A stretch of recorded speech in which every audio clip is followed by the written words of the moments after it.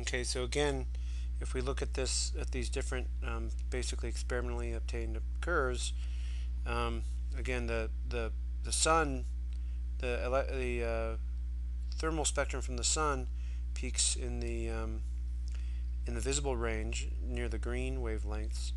The thermal radiation of like a incandescent light bulb peaks in the infrared region and is decreasing in the visible range. This is one of the reasons why this is the primary reason why light bulbs, incandescent light bulbs, are so inefficient, because most of the power they give off is actually in a region of the spectrum which we can't even see. And so since we're basically, light bulbs are obviously designed so that we can use them to see, then we basically have to heat them up too high to be able to get much light at all in the visible range. Okay, that's why there's all these new kinds of lighting solutions that are coming up that are more efficient. And here are the different here's some temperatures of black bodies in between. Okay, so you see that there's a very well-defined peak in the thermal radiation spectrum, the black body spectrum. The peak of the peak actually depends on the temperature, and it shifts to longer wavelengths as we go out to lower temperatures. Okay, another thing that we should realize when we look at these spectra is that if you integrate it under each one of these curves that corresponds to a particular temperature, you see that the total intensity decreases with decreasing temperature, and that shouldn't be surprising, right? I mean, you have charges jiggling less, and so you would expect less radiation. Excuse me.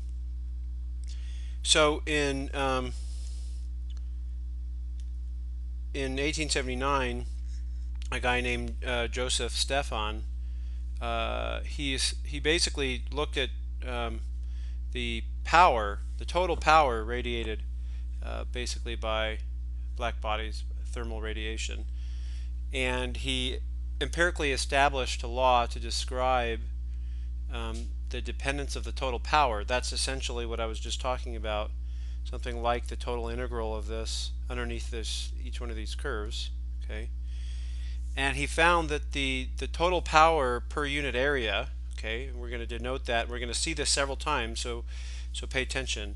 dPdA, the total power radiated by the black body per unit area of the black body, is equal to some universal constant times temperature to the fourth power, where the universal constant was found to be this number here, 5.67 times 10 to the minus 8 watts per meter squared per Kelvin to the fourth. So obviously if you multiply sigma times T to the fourth, you're going to get watts per meter squared, and this also indicates that this law is only appropriate once you've converted whatever temperature scale you have to Kelvin.